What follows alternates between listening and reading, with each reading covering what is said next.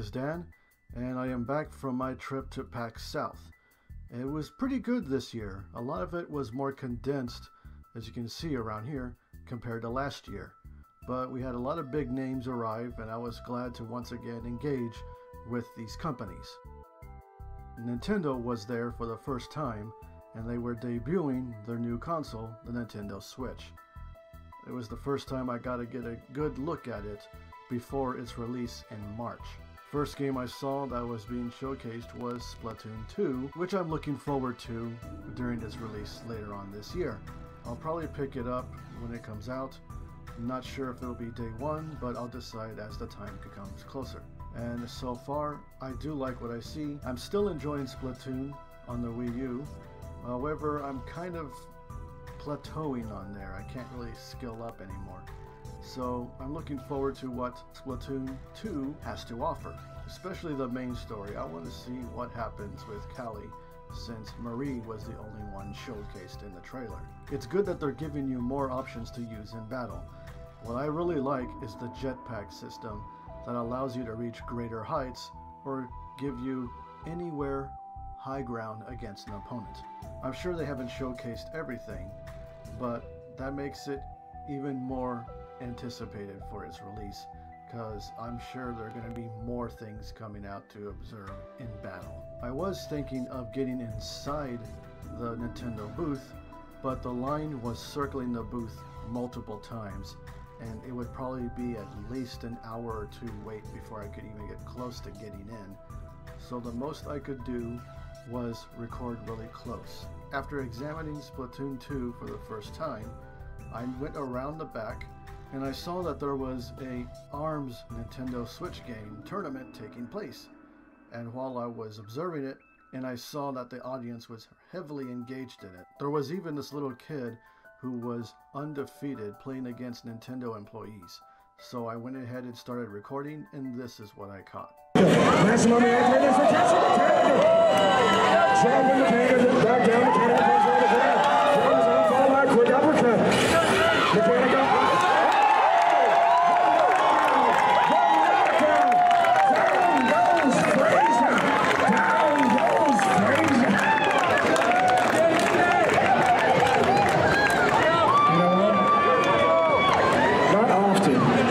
Something like that happen, where it's so spectacular that someone takes out a Nintendo employee.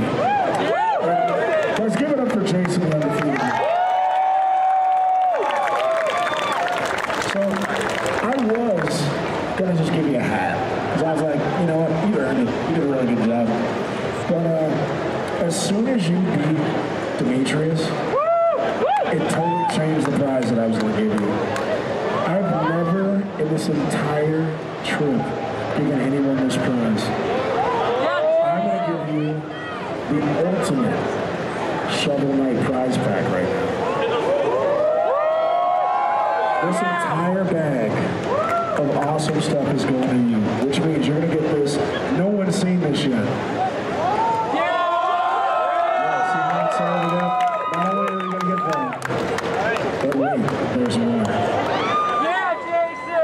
You're also going to get, there's a bunch of buttons, I'm not going to pull those out, you'll enjoy those, but look at this awesome headset.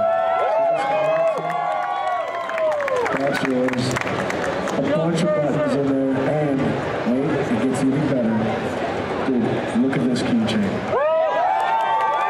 No one else in the entire show has gotten that. Jason the Undefeatable, you remained undefeated, you're going to walk away with all that stuff.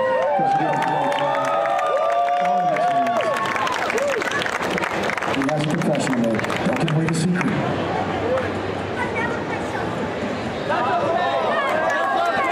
That's even cooler, because that means you already have gear before you play the game. Guys, give it for Jason the Undefeated.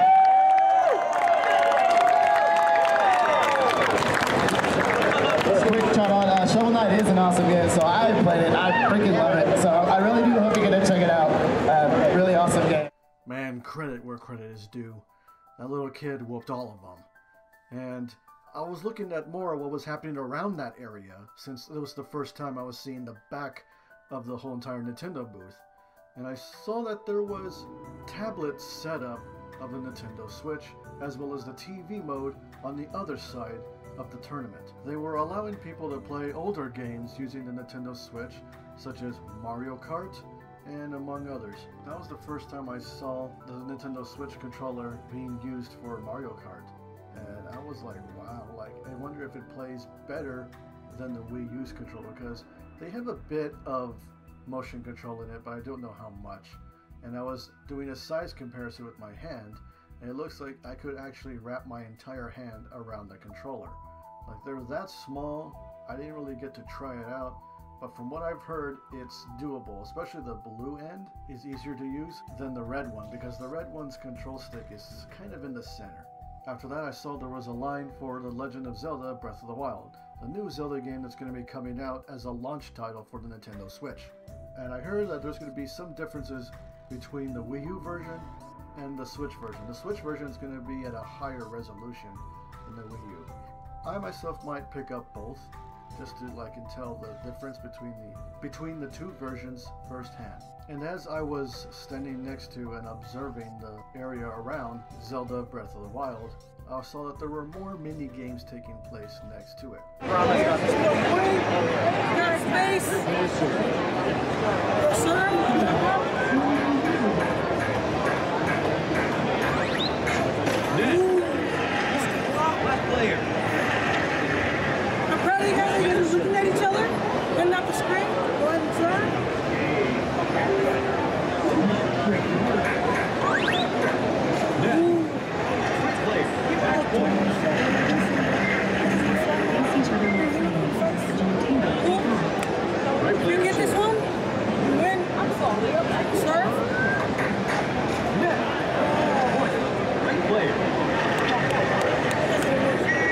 I noticed Rooster Teeth was also there.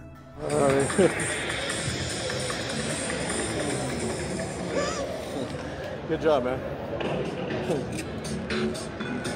I ran into Austin from Screw Attack, who I had met last year at Dallas Fan Expo, and we got to be reacquainted since this was our second meeting. I'd asked him about how things are going at Screw Attack, as well as Rooster Teeth, since Screw Attack and Rooster Teeth are now kind of merging. He said there still is an ongoing process. We played a game together and talked about Rooster Teeth as well. After Rooster Teeth, I went ahead and looked at Tiny Build, which was kind of across a ways from where it was located. And I saw, of course, the Hello Neighbor billboard, and as well as a bunch of other Nintendo 3DS indie games. And I remember I'd seen that on the eShop, but I wasn't quite sure what it was about. I might check it out later on. And speaking of checking out, I saw what other people were playing, and there was this other indie game made by them that kind of piqued my interest, which inquired the use of teleportation while trying to get around guards. And of course you gotta make sure you don't get obliterated by them. And I think the objective is to quite possibly take them out or avoid them. I wasn't quite sure, but you can easily get overwhelmed, and they can destroy walls, as you can probably see. Just mass teleporting, and I guess you can take them out, but it looks really difficult. I'll probably give it a shot when I have the chance. You played Hotline Base Plan? No. Well, yeah. Now comes the game that everyone is talking about at this booth, Hello Neighbor. It's still in the alpha stage, so they only have that available. They're still working on the full game, at least the last time I heard. And I have yet to try it out, so while I was there, I actually did get to try it out. It is strangely addicting, and there's always more to explore and to... It's the progress. It's the progress that keeps you wanting to keep playing it over and over again. And while I was there, I did get a chance to look around my surroundings, and I did see that there were multiple setups of the game, as well as wall decorations. Look at here, they have the interior of the neighbor's house, and on the outside is even more elaborate art pieces from the game, which I liked. I just had to go out there and take shots of it with my camera. Even on the corner, there were some really good ones. I really hope that there's even more promotional art. And next to it is the Capcom booth, which has Resident Evil 7 promoted on one half of the booth, the giant house. When I went and asked them, they said that in each door along the wall is a VR booth to try out the Resident Evil 7 PlayStation VR experience. You had to purchase a ticket to get in line, and it goes from right to left, and you just have to wait until your turn is called. And while I was there, I also got to talk to a friend of mine, Yuri from Capcom Unity. He's a Capcom USA employee. We got reacquainted, and that was our second meeting. It went well. They talked about how we were doing and all that stuff. I also checked they brought back the Capcom store. I went and looked at what they had, and a lot of new merchandise was there, some that I don't remember seeing last year. I did get the chance to look at some things I wanted. The art books were intrigued me the most, but they range from $45 to $60 US. And I went ahead and picked up one, because they said that you can really only get these at conventions and not online anymore.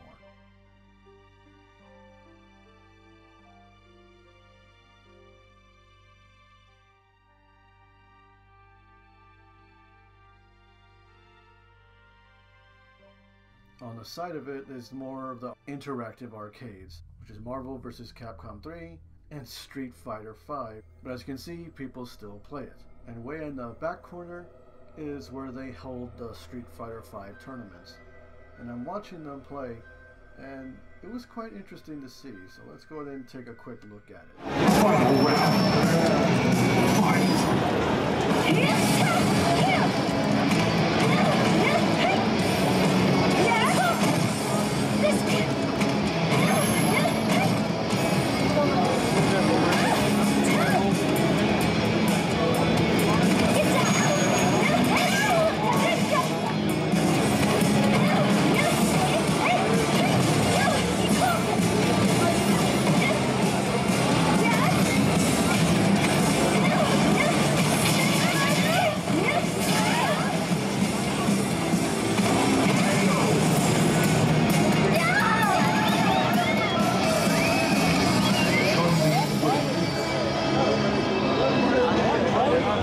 Yeah, winning with throws. That's a good way to beat a turtle.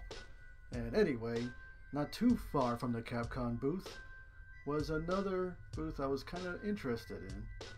The Alienware booth. They had a massive PC setup for both multiplayer games as well as VR. And I wasn't quite sure what he was playing, but I was still intrigued to watch him. And here's what I saw.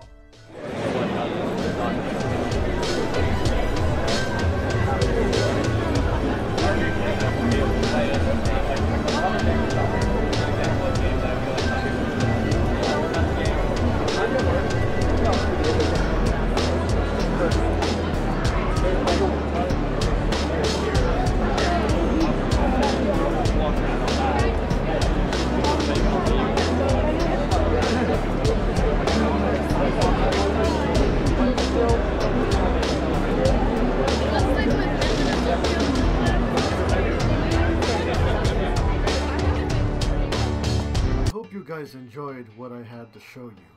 In the meantime, here are some cosplay pictures I took.